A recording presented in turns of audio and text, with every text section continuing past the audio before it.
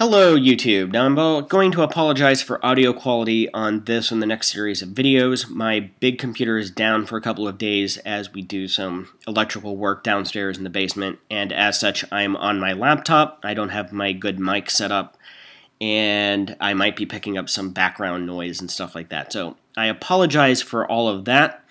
But without further ado, I'm going to be doing a basically 4, maybe 5-part video series in total, talking about fixing Elite. In this video is the introduction of the problem as I see it.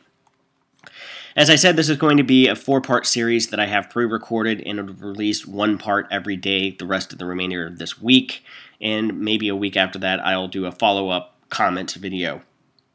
But at any rate, today's video is just basically defining the problem as I see it, or the major problem. And then the subsequent videos will be talking about those various subsections in a little bit greater detail, starting with the background simulation, power play, and then what I would be proposing for a longer term area of gameplay that has kind of been hinted at, but how would I approach it in what I would dub, quote, colonization. And I'm talking about fixing the general gameplay systems and mechanics. What I'm not talking about is going to be changes to technical issues and bugs. Those are always going to be present. Basically it's the beast that is software development. That's always the nature of the beast.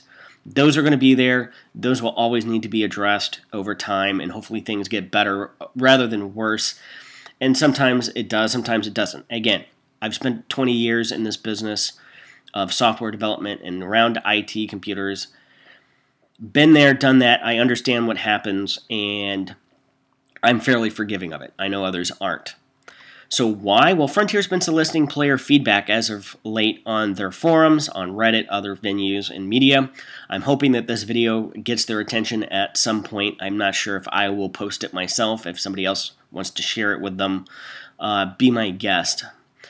But if it does hit Reddit or other media, I will chime in and stuff. And be sure to leave comments in the comment section below and give me your ideas, not only for me, but hopefully Frontier and others as well, because I don't have a monopoly on all of the good ideas. And I think now is the time to address a lot of the long-standing issues with gameplay. Now, I'm not going to say that I'm the biggest guru of the background simulation and power play and some of those mechanics. I don't know them inside and out as others do. But from what I've seen, I think that they are now into a place where they're comfortable enough with the mechanics, that the core foundation is there and working well enough, that now they can probably comfortably make some changes, know where they need to do some overhauls and things of that nature. And again, I feel that the mechanics are largely in place and needs tweaking. Other people may not like those mechanics. A lot of people don't like the indirect action you have to take in order to, say, do power play, where Group A does Objective A, Group B does Objective B, and at the end of a week, whoever does more of one or the other ends up being, quote, the winning side. And as opposed to being able to take direct action because of the separation between solo, private group, and open, well, I should be able to invade another player's instance and stop them from doing Objective B. That type of gameplay, that type of direct interaction with other commanders or against other commanders in the broad terms of how it works with these systems, I don't think is ever going to happen. Again, technical difficulties with the peer-to-peer networking and the fact that we have the different game modes as well as different platforms, with Xbox and PC and Mac players essentially inhabiting the same universe and having an impact on the same universe. So within those constraints is what I'm going to be talking about in integrating, or I should say changing around some of the mechanics. Caveat, I'm not an expert at the inner workings of the background sim. In fact, I understand the background sim and power play. It may be a layer or two beyond just a very high-level scope, but I certainly do not understand the nitty-gritty details of either. And part of this is the problem, and I will address those specifically in the BGS and the power play videos. I also have no knowledge of their code base. It could be some of the things that I'm proposing and asking for are just technically not feasible at this point in time, and probably won't be for months or maybe even years down the line. I would really love to hear from Frontier Development in just glaring generalities of and they do kind of do this, that would be nice, but a little bit more specific detail, as in our back-end database networking architecture isn't designed to handle some of those things quite yet. Hopefully, maybe in the future, if that's a direction they're leaning towards or not, just a little bit of an indication. Don't need specifics. Don't even need specific time frames other than, yeah, this is something conceivably we could do with 2.3 or 2.4, or no, this is something that's probably looking at beyond Season 3 at this point. A little bit clearer definition like that, and that's really what I would hope for in terms of a developer feedback. Also, I don't have the only ideas out there. Now, again, these are pre-recorded videos, so if you make an excellent suggestion for the background simulation video, it ain't going to make it there for that video. These are already going to be pre-recorded, uploaded to YouTube, and pre-scheduled for release basically at 9 a.m. over the course of the next week. So, with all of that out of the way, the problem as I see it is that right now we have independent layers of grind as opposed to an interconnected and interwoven gameplay system and gameplay universe. You have power play, you have military ranks, you have your Pilots Federation rank, and they act independently of each other, and they need to be integrated instead of separated. I mean, there's very little interaction. Yes, a little bit of, if your Pilots Federation combat rank will go up if you're doing power play missions that involve combat. Your trade rank will go up if you're doing background simulation missions for factions that are trade missions.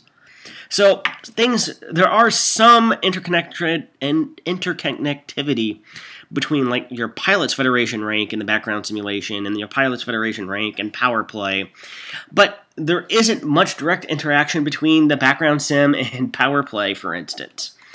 And the separation hurts because it provides a lack of agency. Basically, if I'm going out there and, conquering the galaxy or helping ALD, for instance, conquer the universe, this has very little impact on what's going on with minor factions or the larger superpower factions as a whole, and my military ranks within those factions. And this doesn't make a lot of logical sense. Now, people can say, oh, it makes my, immersion killing, it breaks my immersion, and all of that crap, but things like a King Admiral. How can I be a king in the Imperial Navy and an admiral in the Federal Navy at the same time? And going back and watching some of the David Braben videos with Gamescom and stuff when he was talking about the nature of societies within the Elite Dangerous universe, explain to me in the modern world that one of the very few ways that you can lose, at least in the United States, you can lose your U.S. citizenship, is to go join the military of a foreign power, as expressed in the Constitution. So how is it that I can be a king in the Imperial Navy and an admiral in the Federal Navy at the same time? Now, I've talked about this in other videos. My solution to this would be to remove or change the current ranks. Instead of being, quote, military ranks, I would have them as security clearance, quote, unquote.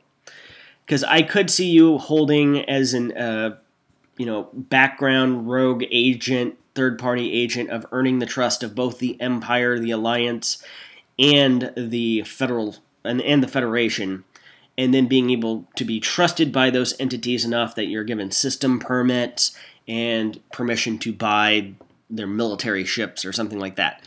I could see a reputation system there with those powers that have some sort of rank, but I would call it, an agent being an agent of the Empire versus the Imperial Navy rank, and then I would add a rank, an actual proper military career to the game world. But again, more for another video.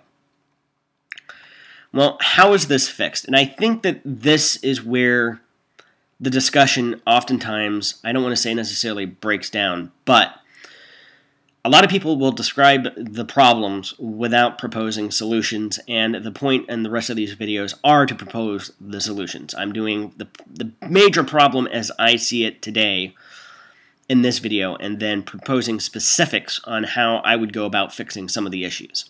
And I'm going to start with the background simulation. And we'll talk a little bit more about the ranks issues and stuff like that in that video in a little bit more detail. fixing power play, and adding new gameplay. And that's going to be what I'm going to quote dub colonization, and how that could work and how that could give players and player groups more of a sense of agency within the galaxy, because it is a huge effing galaxy at 400 billion stars, I believe. Is it 400 million or 400 billion? Either way, it is an incomprehensible number to most rational human beings, and therefore, why the hell not from a logistics perspective. Couple of closing thoughts here. The solutions that I'm going to propose are not things that are going to happen overnight.